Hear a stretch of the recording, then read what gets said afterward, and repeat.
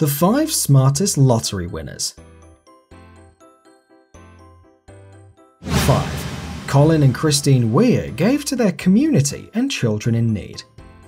While known to splurge every now and then, this Scottish couple has given large amounts over the years to causes that moved them.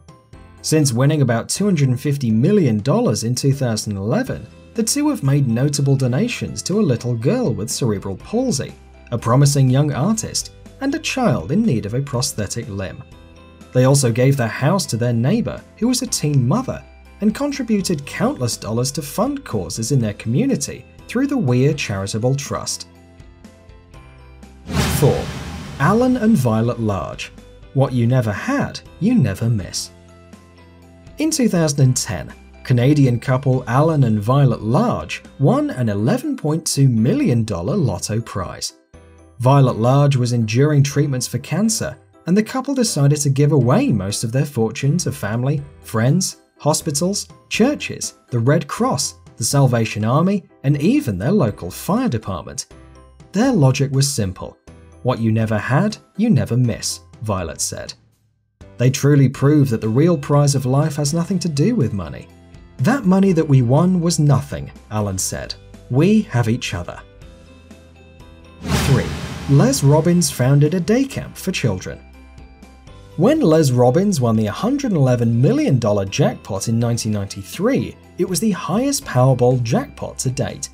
It's likely that his background as a middle school teacher inspired Robbins to use a large portion of his winnings to build a day camp for children. Camp Winnegator is still a successful camp over 20 years later. 2. Jim Dancy. Every little bit counts. Compared to some other jackpots, Jim Dancy's $10,000 prize from 2009 seems positively paltry. But 10 grand is big money to most, and after talking to friends, the Michigan man decided to donate the whole thing to the Kalamazoo United Way. The president of the KUW called the donation an act of incredible kindness and generosity, and Dancy said he felt good about his decision. I know the needs in the community are great right now, so for me it was the right thing to do, he said.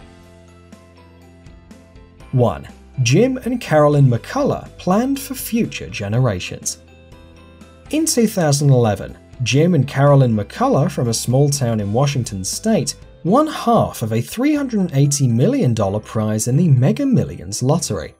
The couple, who claimed their part of the second largest jackpot in US history at the time, took the win in stride. Instead of blowing the money all at once or planning extravagant trips around the world, the McCulloughs said they planned on using the money to give future generations of their family comfortable lives. I wonder if they would adopt me. Thanks for watching and hope you enjoyed. Check out one of these videos and don't forget to subscribe to support more videos.